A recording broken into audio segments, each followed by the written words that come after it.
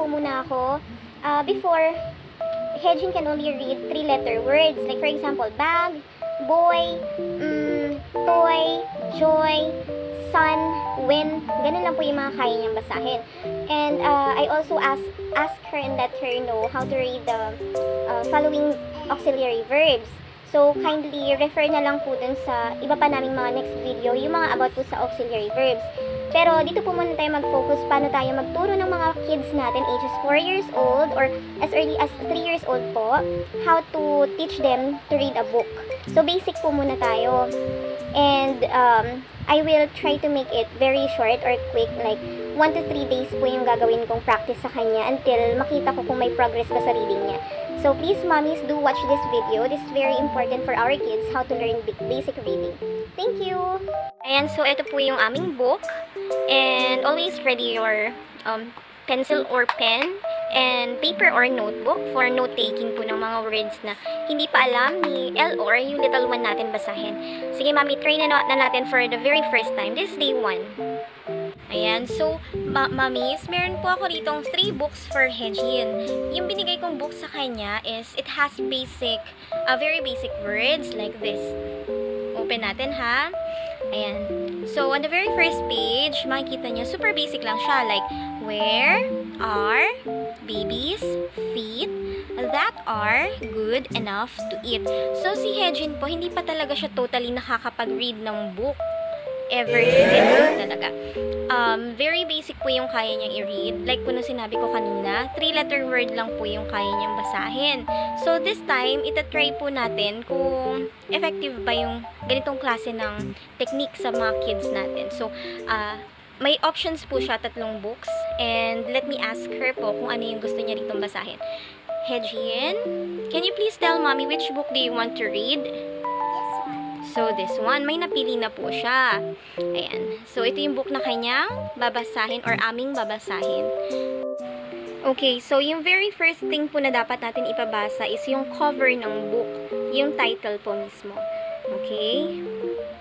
Okay, so this time, ito po yung tinatawag nating repeat after me. Si mommy muna yung magbabasa bago po si baby. Okay, can you please hold this one? Okay. So, let's start. Hyejin, look here. Where mommy is baby's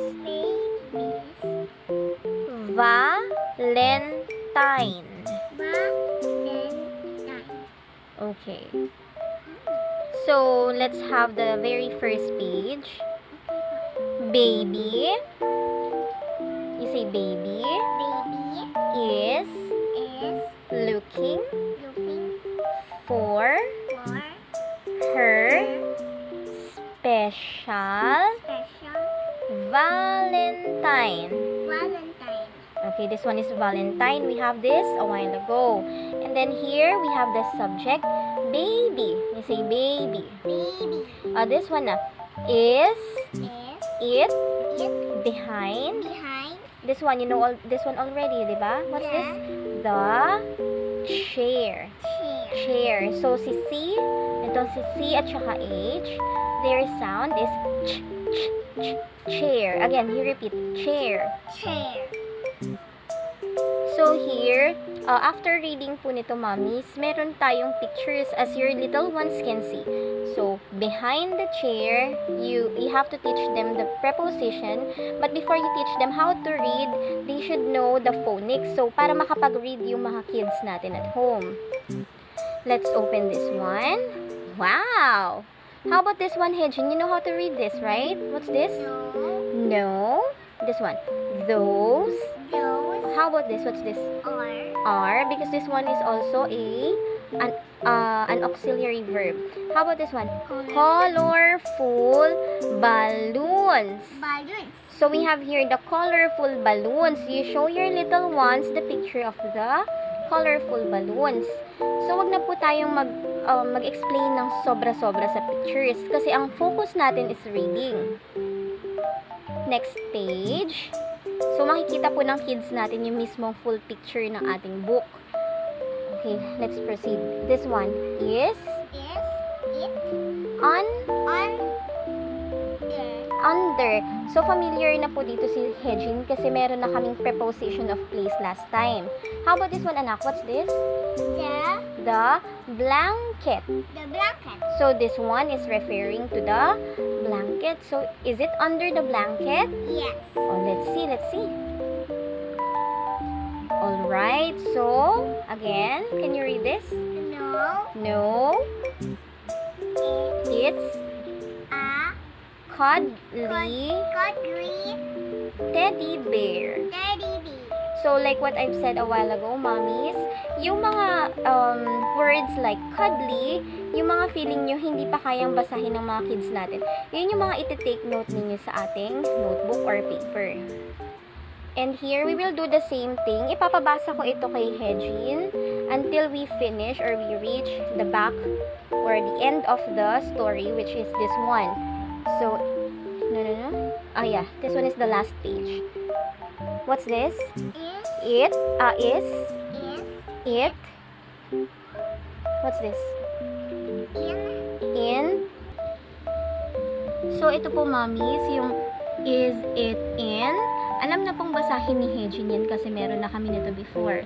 So, yung babies, yung ating subject, paulit-ulit na makikita yan ng mga kids nyo. So, maaalala talaga nila yan. So, babies, how about this one, Hyejin? You say room. Room. So, may question mark. Saka na tayo mag-focus yung mga intonation ng voice nila. Pag pa-question mark, kapag exclamation point, kasi ang ating focus lang talaga is, again, So here, mommies, ito po yung natapos namin. So it only took 10 minutes for us to finish the whole book. And it's very basic lang din naman. And I just put here the title of the book, Where is Baby's Valentine? And then yung date today. And kung yung first day namin, so I put there day 1. And yung set ng words na kinakailangan ni Hyejin basahin. Or dapat mag-focus kami like Valentine, special, chair, balloons. Para the next day po, na aaralin namin yung book or yung pag-read namin is familiar na siya dito sa mga words na to. Pero don't worry, mommies, it will not took a very long time or an hour for you to finish a book. So, as much as possible, dapat super dali nyo lang dapat ituro sa mga kids ninyo. Ang kinakailangan lang po is yung repetition of words. So, tomorrow, we will try to read another this set of words again, and ito-check ko if mas okay ba yung pag-read na ni Hyejin kesa the first day na binasa niya itong mga words na to. So, ayan, mommies, finish na po kami sa day 1 namin, and remember, hindi po kailangan ng sobrang tagal sa pagbabasa ng libro. Ang importante lang is, again, repetition of words para maging familiarize yung mga bata. So, in this video po, makikita ninyo kung talaga bang nag-i-improve yung bata until day 3. Okay? So, that's it for today. Bye! Say bye, Hyejin! Bye! Hello, this is day 2.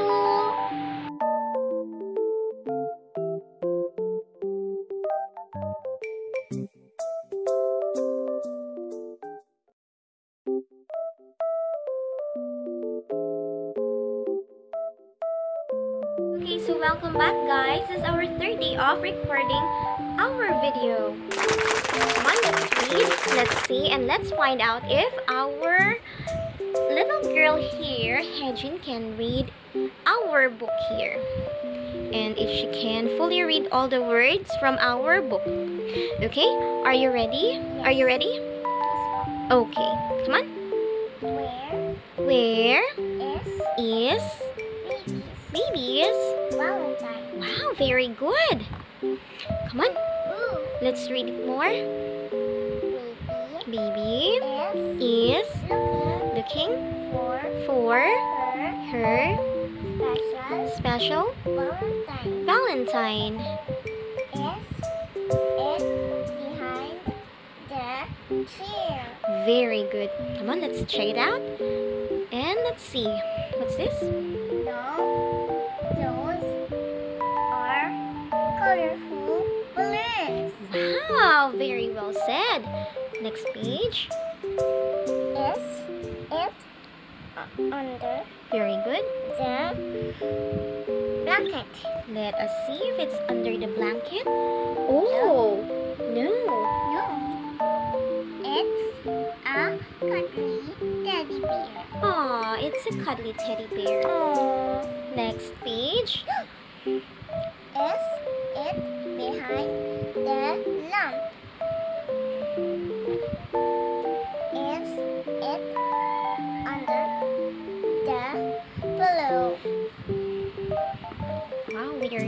really fast now. Is it in the cupboard? Wow. Let's open it up and what's this? No. But There are what's this? delicious Delicious. pink cookies. Alright. And lastly, Is it in baby's room? okay, very good. And the last page is, can you please read it? Yes. Is baby's special Valentine, and She made it it just for mommy. very good. So you got it all right. Say bye. Bye. Just search for Learn with Hyejin&Jin on YouTube.